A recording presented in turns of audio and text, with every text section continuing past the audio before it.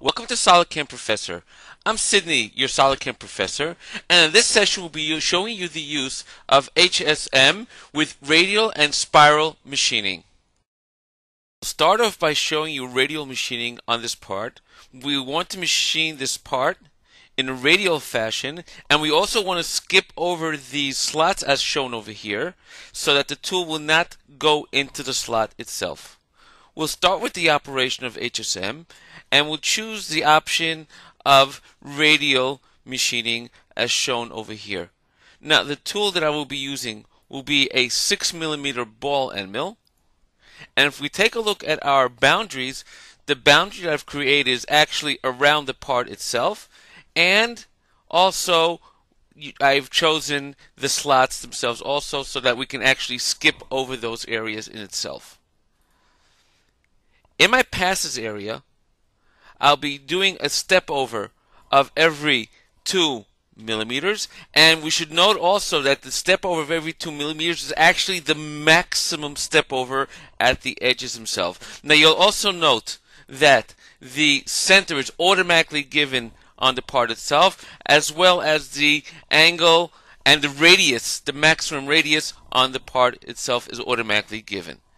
If I go into my link area, we'll be working in this particular case bidirectional, but since I also wanted to skip over this area in a smooth fashion, I'll also choose the option of simple ordering, and as well I'm going to my strategy, and I'll have my strategy at 200 millimeters, assuring that I will not go into any of these slotted areas itself. I'll do save and calculate.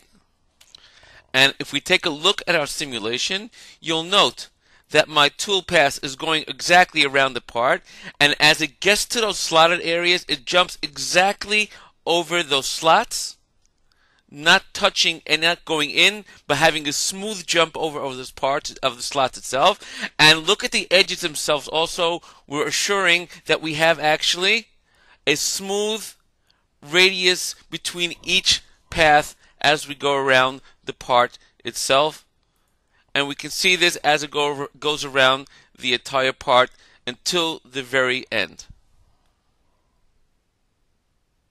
I'd like to take the same part, and instead of using radial machining, I'll use the option of spiral machining. So I'll start a new operation. Again, I'll choose add operation in the HSM, and I'll choose the option of spiral machining.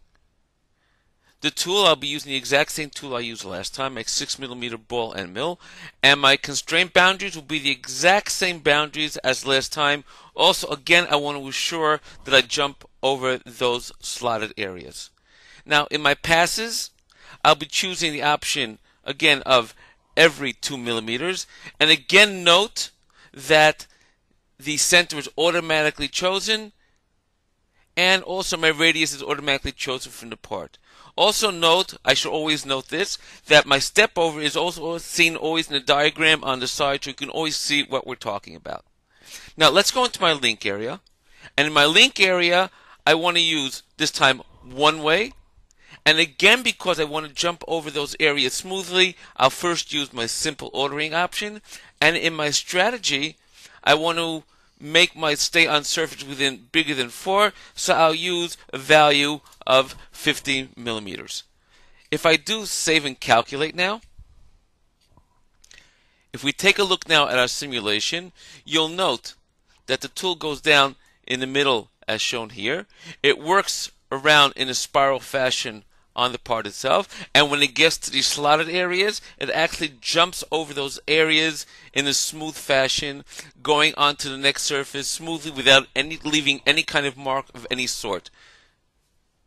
And as you can see, it'll get to the end. But also let's take a look at the middle. You'll note that the tool actually goes down and ramps in properly, so this way we have a smooth entrance into the part itself, and it works its way all the way to the outside, completing our part. Thank you for joining us on SolidCAM Professor. Take care and have a nice day.